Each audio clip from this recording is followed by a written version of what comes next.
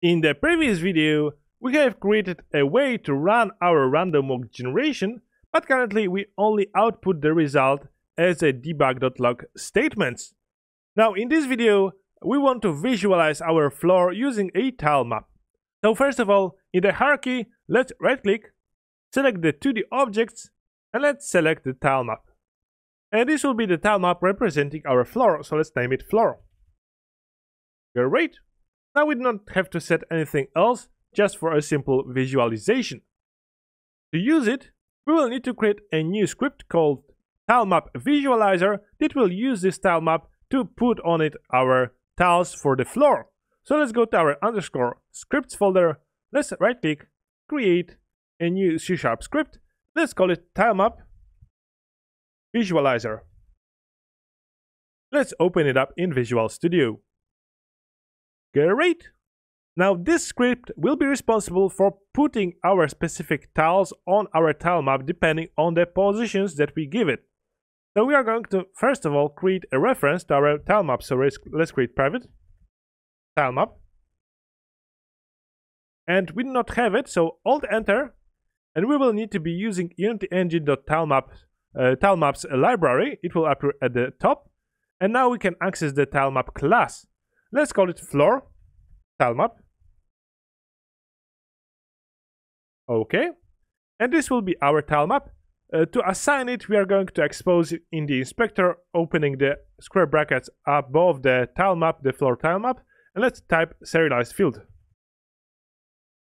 Okay, so this attribute will allow us to see this in the inspector. And now all we need to do is create a method that will paint our tiles on our tilemap.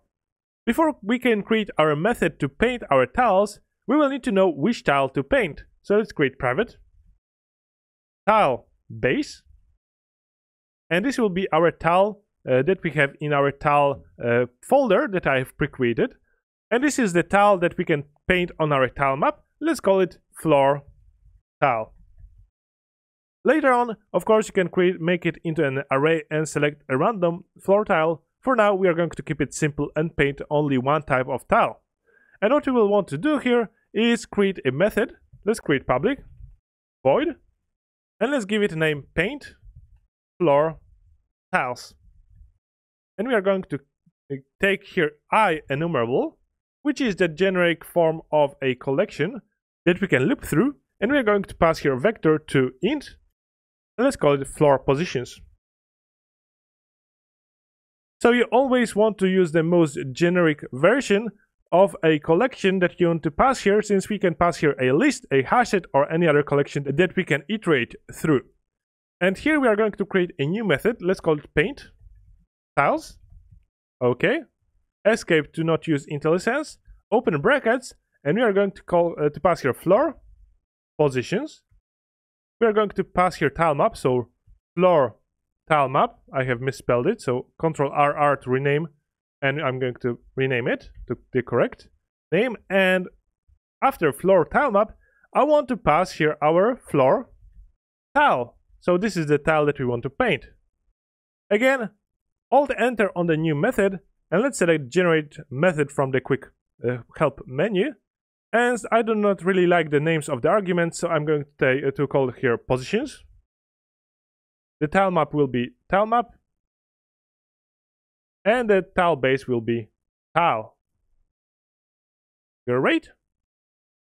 All we will do here is call, instead of throwing an exception, for each tab var tab to move and position as the name, tab to move to and the collection change to positions. Great. So we are going to loop through each position in our positions list, and we are going to call paint single tile method. Now we are creating all of those methods, since this will be much easier to use them in the future when we implement new methods to our tilemap visualizer. Again, we are going to pass here our tilemap. We are going to pass here tile, and we are going to pass here the position. Okay, make sure that you pass the position from the for each loop. Again, I have misspelled it. And again, Alt Enter on this new method to generate it inside our class. Great. And to paint anything on the tile map, first of all, we will need to get a position on a tile map. So var tile position. And to get a position, we are going to call tilemap dot world to cell. And we want to convert a world position to cell position. We need to pass here vector 3 or vector 3 int. So let's type in the parentheses vector 3 int. And we are going to upcast our position, which is vector 2 int. So we get our tile position. And on this tile position, we need to paint our tile. So let's type tilemap dot set tile, which will allow us to set a specific tile on this position. We will need to pass here the tile position. And as the tile base, we are going to pass our tile. And this will be it. We can save this script. And let's go to our simple random walk generator. I have it opened in Visual Studio.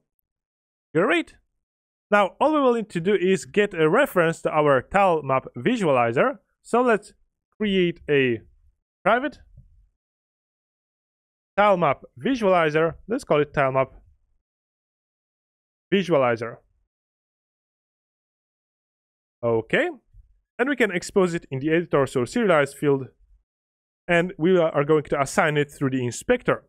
And what we can do now is in the run procedural generation method, we can call our tilemap visualizer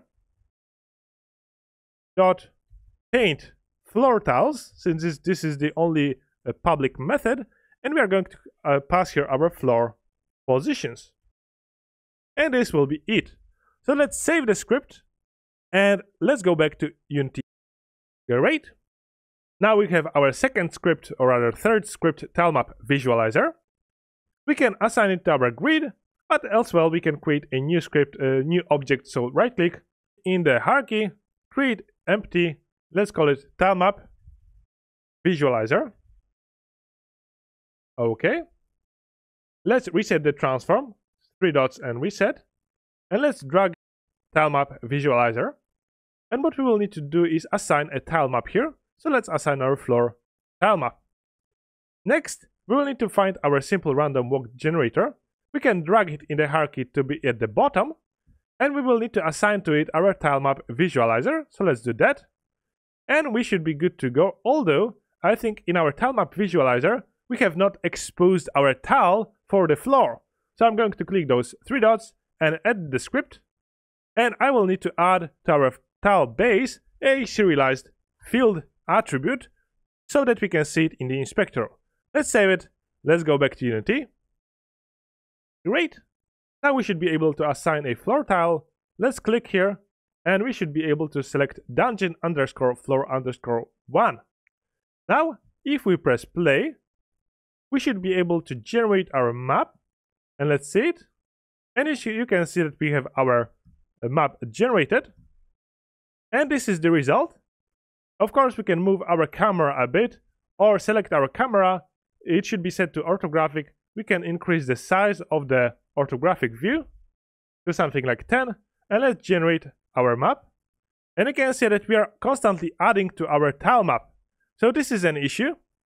So let's stop the game and let's add to our tilemap visualizer another method. So let's double tap on it to open it up.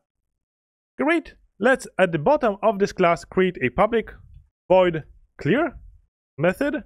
And we are going to call our floor tilemap.clear. And we should select clear all tiles. Okay, great.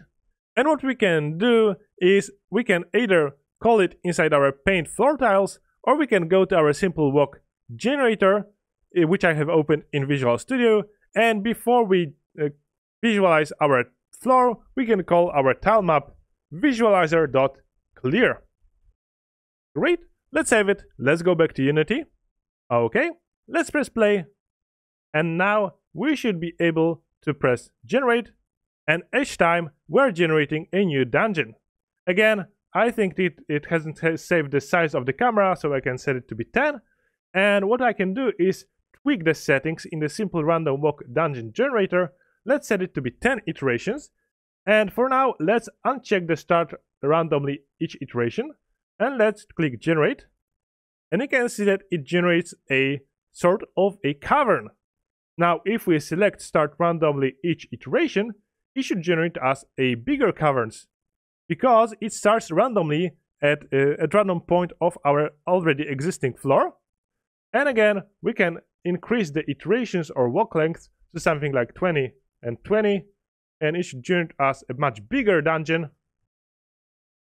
And if we uncheck the start random each iteration, it should generate us a smaller but more consistent, so more of a island shape like a dungeon.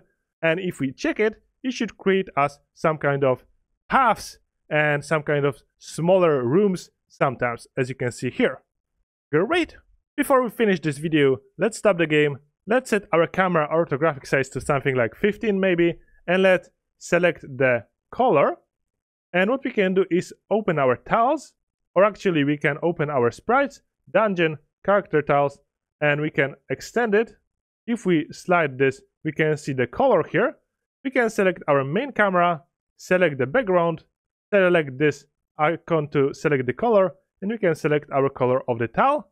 So now we can even make it a bit darker with the value. Great, and if we press play, now we should be able to see our dungeon with a much better background. Great. So let's stop it. You can play around with the settings for our simple random walk generation. And in the next video, we are going to implement a generate method inside the inspector so that we can generate our map inside the edit mode. And we are going to refactor our classes so that we have a good foundation to implement other algorithms like binary space partitioning and the random walk that is creating corridors. So see you in the next video.